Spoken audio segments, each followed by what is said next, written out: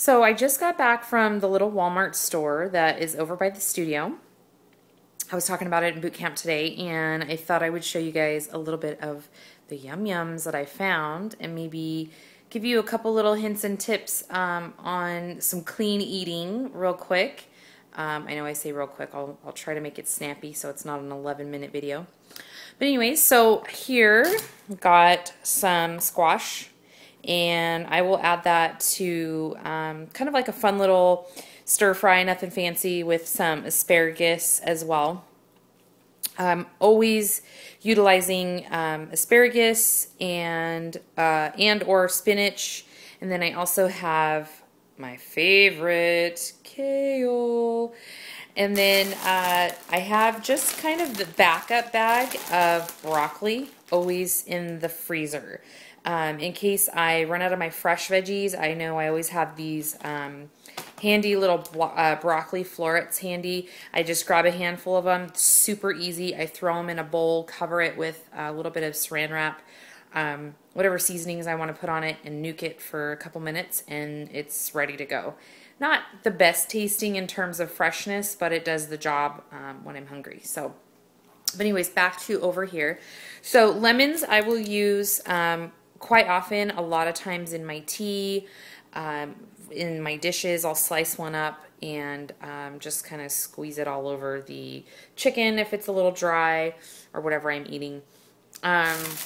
Here I've just got some whole spinach leaves here. Use those every single day. I make my son's protein shakes, and I grab literally a fistful of the spinach, stick it in there, blend it up with a scoop of protein. It's delish. You guys always see me post on Facebook about my hot sauce. This is my most favorite hot sauce ever. Some batches tend to be ridiculously hotter than others. I don't know why that is, but it's my favorite. You can find it in the little Asian section there at the grocery store usually. And, you know, it's got 5 calories, and so, you know, it's got some sodium in there, but it's low in carbs, low in sugars, so it's not terribly bad. It just spices things up without using like heavy sauces and creams that a lot of us are smothering all over our foods to give them taste. So this just adds a little zest. And then I'm a total sucker for veggies in like these tiny little packages. So I picked these up. They're little mini cucumbers, and I will use those in like a spinach salad with some chicken breast sliced up in there, and lemon, and sometimes some hot sauce. And then these, like I said, sucker for little packages. Sweet mini peppers, super duper yummy.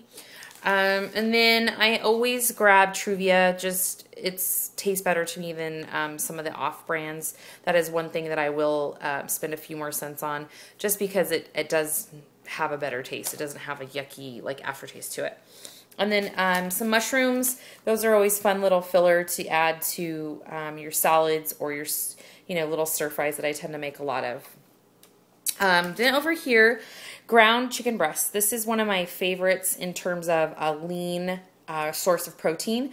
One thing you want to be very particular with is when you go to the grocery store is that you're looking for ground chicken breast. A lot of my girls are like, yeah, you know, I made those chicken muffins, and, you know, they're not really clear as to the packaging when you purchase. There is a difference. There's ground chicken, and then there's ground chicken breast. And it'll say on there, you know, 93% lean.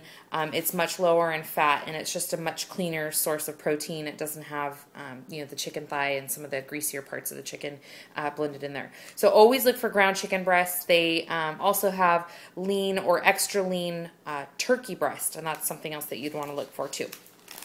I know you guys always see me talk about kale. Super great, tons of nutrition, great for you. It's super duper yummy. And I love these bags. Walmart has them, which I was stoked about because they're hard to find. Some grocery stores don't have them. But it makes it that much easier for those of us that are in a hurry and don't want to wait and chop and do things like that. So you can literally sprinkle these out on a cookie sheet with some parchment paper, and just lightly spritz them with some spray. I use like the nonstick pan spray, and then add some cracked salt, some cracked pepper and some salt on there, or different seasonings, and then you have your kale chips. Super duper yummy. And then last but not least, berries, berries, berries, berries. Skip the fruit, ladies. It'll save you all that time in you know, working off the calories. Definitely choose fruit over those ice cream bars for sure. And here's a novel idea. Instead of packing fruit snacks for your kids, this is what I started doing with my youngest. Pack them berries.